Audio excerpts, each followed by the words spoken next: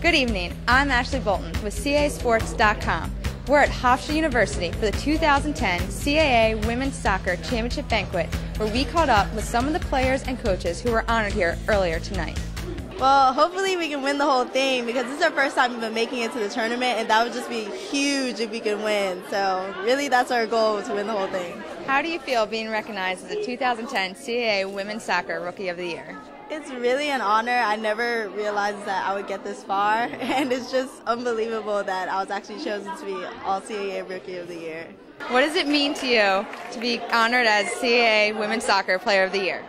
It's a great honor. It's a great accomplishment, especially for my senior year. I couldn't have asked for a better senior year, and I'm just happy that I really took part of it and really played a major role for my team. I mean, this is the perfect season for us, but we're not done, so hopefully we'll get 2 more wins at home.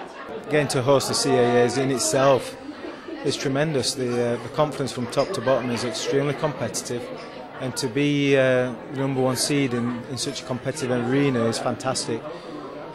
To have such a great season on top of that just is the icing on the cake, so I'm pretty excited at the moment and happy we're staying at home for the next game. When you look at our conference and the coaches in our conference, all 12 have got tremendous resumes, fantastic experience, and you've got some legendary coaches in this conference: Dave Lombardo, Joe Pereira, John Daly.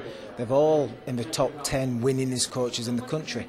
So when you put it in that kind of company, it's an extremely high accolade, and I'm extremely proud and pleased that I got chosen, and hopefully I can live up to the standards they've asked of me.